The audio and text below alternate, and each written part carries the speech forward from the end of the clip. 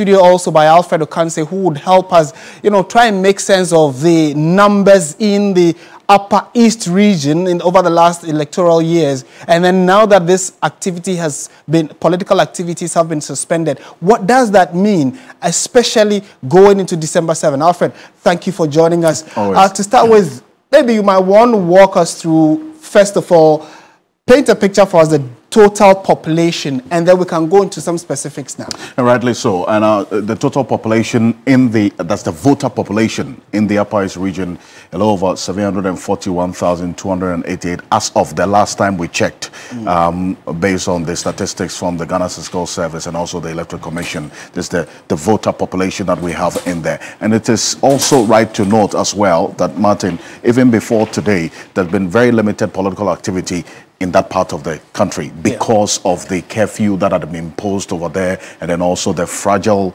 security situation. So with this that's coming up right now, it begs the question as to whether now the Electoral Commission would also be looking quite closely how things play out going into the elections and the security measures that have to be put in place in there. The likes of Mama Yariga, Cletus Avoka, and the MPP candidate that you spoke about, they've been consistent and doing a lot in trying to ensure that going into the election, there's some relative peace in that area. But with this development, clearly it creates a lot more concern and questions as well. So this is what we do know. And over 741,288 of the voter population that's spread across a number of constituencies, as a matter of fact, in that particular area. So that's what we do know for the Bawku area. You have a number of constituencies in there, including the Bawku Central, that's also held by Mama Yariga in that particular area. And also, if you look at it, the NDC has, over time, had a hold of the Upper East region. With 14 out of the 15 constituencies, they have won consistently, at least since 1992 on the average. The MPP has had only one, at least, based on what we do know now, out of the 2020 elections. The MPP holds just one constituency in the whole of the Upper East region. Now, based on this analysis, you would then also want to find out how that would also influence the strategy of the security agencies going forward. And if you recall, sometime last year, when there was this clash between the military and the residents there that led to the death of some of the residents, you had some of the members of parliament, especially the NDC caucus of the Upper East region in parliament, raising concerns that was just a year ago, that we're getting into an election year. This violence should not get into this period because elections come with its own tensions as well. So these are the dynamics and the breakup as you see it in the Upper East region. And it is critical to also point out that, I mean, for a long time, the security situation in the Upper East region has got very little to do with politics. Absolutely. It's mainly a chieftaincy concern. So although there are security issues, the political heads and the traditional heads are trying to resolve it. However, if it doesn't bode well for either the political parties or the traditional authorities, it allows the miscreants to take advantage of the situation. And Bawku, if you look on the Ghana map where it is placed, it is in an enclave that, if we are not careful, could degenerate and even get out of hand and break into other regions of concern. The Electoral Commission, like you're about to walk us through, has pointed out a number of flashpoints. Indeed. And the point that you make about the nature and then also the architecture of the conflict that we find in the Bawku area, it's worrying to say the least, because anytime a particular political party is in power, one faction gets empowered.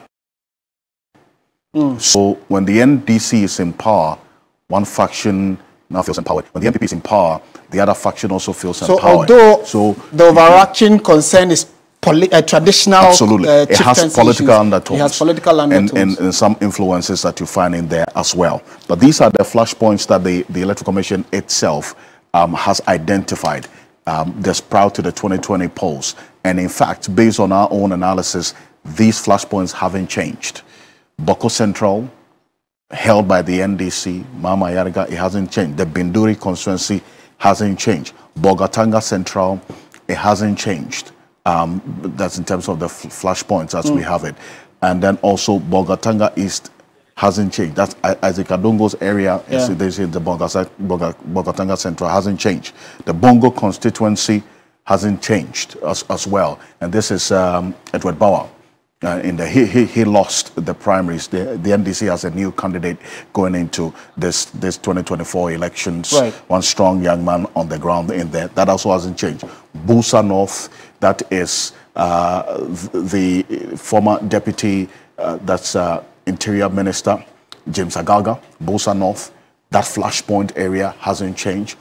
Busa South, Dr. Clementa Park, that also hasn't changed in terms of the flashpoint. Chianapaga and the Garu area, all of these areas, based on our own analysis, as we're seeing right now, the dynamics haven't really changed in terms of the flashpoint nature of it.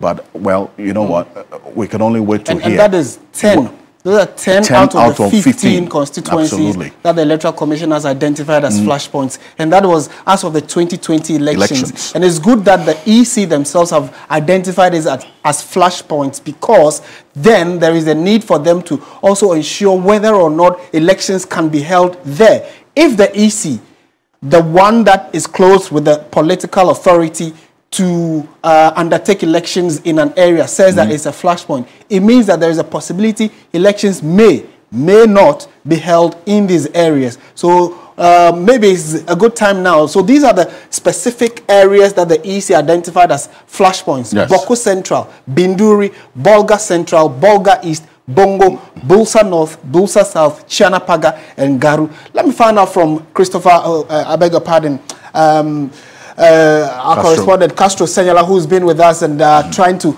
paint a picture for us what exactly is happening there. Now, let's do some politics, although we know we have major security concerns. I'm sure they go hand in hand. The NDC's running mate, Professor J. Nano Pokwajiman, was there a few days ago, probably about just 4 days ago, admonishing the people to, you know, focus on peace and be peaceful even in their activities. A few days after that, we are hearing of this very extreme violence that has led to some deaths. How is it affecting political activities from your reading? Martin, yes, the volatile situation is really impacting on political activities negatively because, like you rightly said, when the NDC flag bearer, Professor Nana Jinopoko Ajimine, arrived, she had to cancel a lot of her activities, especially in the eastern part of the region, that is the Bawku enclave. She was scheduled to visit places like Garu, Timpani, Pusiga, where she was expected to engage women groups, among others. But because of the volatile nature, she had to call them off. When she arrived at the dawn, when the entire township was under tension, and so for that matter, she had to call off on advice of her handlers. So Castro, you mean that Professor J. Nano Pokwajiman actually truncated political activities there because of similar security concerns?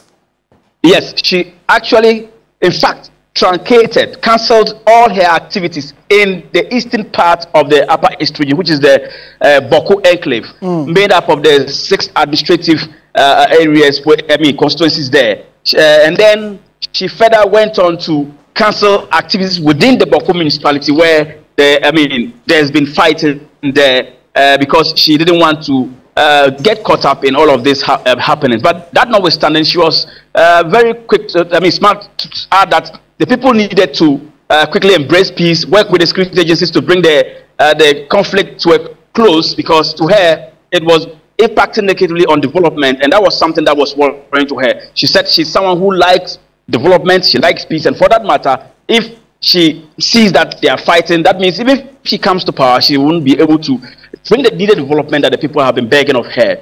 But that notwithstanding, she was able to touch base with some groups and then met party sympathizers in other parts of the region, like the Kasanakana West District and that of Borga, where the atmosphere there is very, very calm. She went to Serego. Serego is in the Kasanakana West District, where she met the women groups and met with the chiefs and people. And it was it went so well because there aren't problems, and the atmosphere there is conducive for political activities.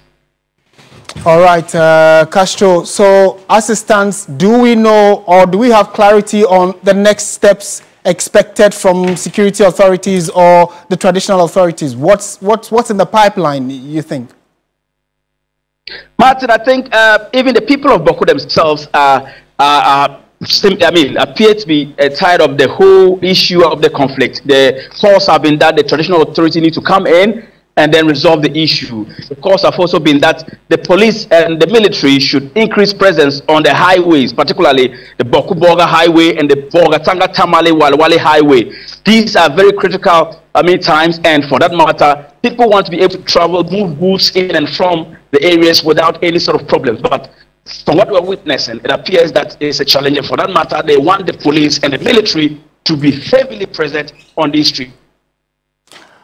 Castro Senyola, thank you so much for that report from the Upper East region, where clearly the concerns about security and politics has come up strongly. All political activities have been halted as a result of the insecurity in the area. And like Castro just confirmed, when Professor Nana Jane Opoku-Agyeman was there to canvass for votes, she actually had to suspend or truncate her activities there because of similar concerns. Her handlers advised that she leaves the area, although she was able to touch base briefly with some people when she used the opportunity to call for peace.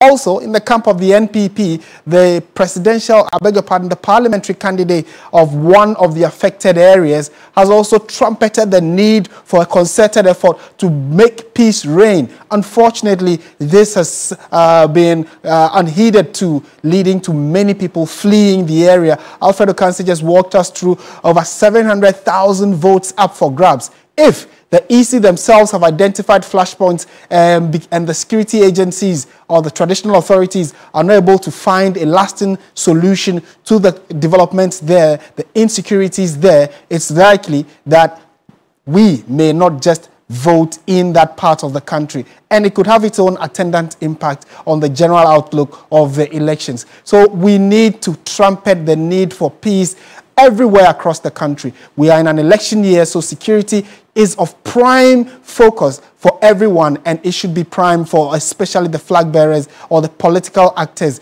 in this issue. So that is what's happening in the Upper East region.